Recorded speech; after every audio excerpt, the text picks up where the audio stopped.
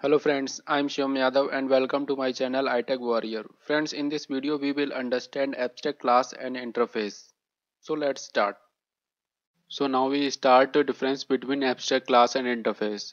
Friends, I already create a video on abstract class and interface separately in great detail with example. So the link in the description box, please watch these videos. So now we start a point wise abstract class and interface. So the first point is abstract keyword is used to create abstract class, whereas interface keyword is used to create interface. Second point is abstract class contain abstract methods and non-abstract methods, whereas interface contain only abstract methods.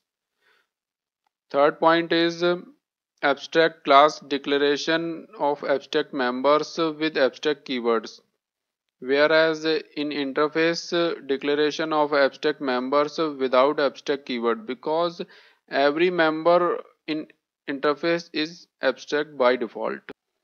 And the fourth point is multiple inheritance is not achieved by abstract class, whereas multiple inheritance is achieved by interface. Fifth point is abstract class contain a constructor, whereas interface does not contain constructor. Sixth point is abstract class can contain static members, whereas interface does not contain static members.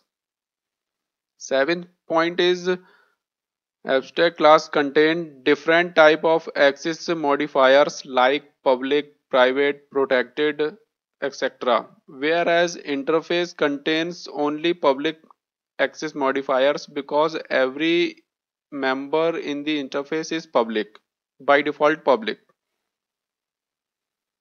Eighth point is a class can only use one abstract class, whereas a class can use multiple interface.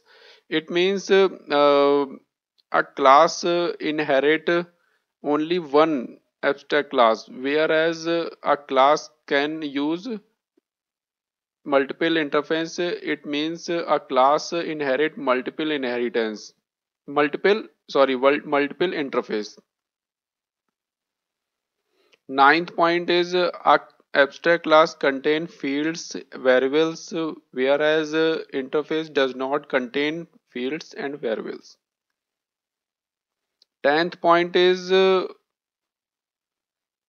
in abstract class, while implementing abstract members in child class, it requires to use override modifiers, whereas in interface, while implementing abstract members in child class, it does not require to use override modifier. So these are the important points between abstract class and interface.